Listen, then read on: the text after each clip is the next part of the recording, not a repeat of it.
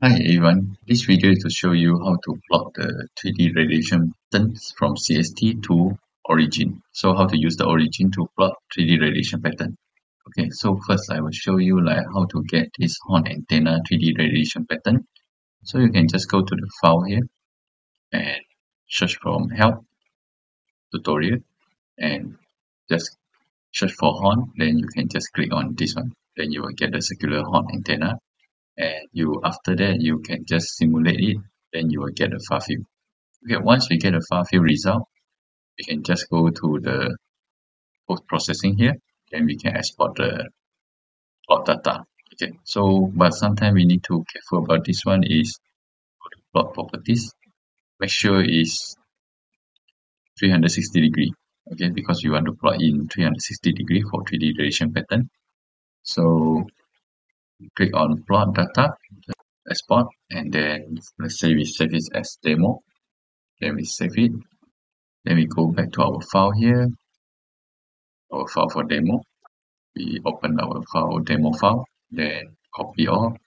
Okay, so we can see from here is like the first column is data, phi, and gain. So actually we just need these three. So we just copy all, and then we go to our Excel. So we go to any Excel file that we have, and let's say we make another one. Just paste it, and use test import wizard because we want to make it each column. So next, and then space, and then finish. Okay, once you have this, then we can just go to, like, we just put in data here, and then degree for phi, second column, and then for third column is gain, so we can just put it here. Then others that we can just delete it. Okay, then as well as this. Okay, now we have data, phi, and gain. So we just save it and make it like demo file. Okay, so we save it as Excel file and save. Okay, then we open our origin software. Just open a new project. So okay, we have a book one here, worksheet. So we just copy our file, the demo file here, go to our origin and paste it. Okay, now you have this. So this one we can remove, and we can copy this one for the name, and this one unit we can put it as degree, and this one also degree, and this one is in dB. Oops. Okay, dB. Okay, and we delete the first and second column. Okay, now we're done. We have data, phi, and gain. Okay, next we will go to plot the 3D radiation pattern. We just click on the 3D radiation pattern here. If you don't have, you can add it, or you can download from the origin lab here. Just download the file and then add into your origin. Okay, so you just click on this and convert it.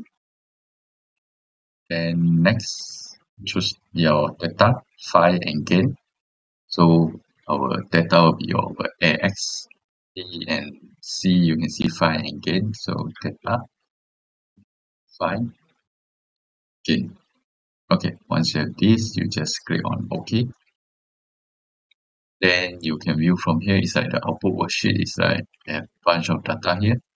Then you just click on plot 3D radiation pattern, and you can put the name, okay, like demo.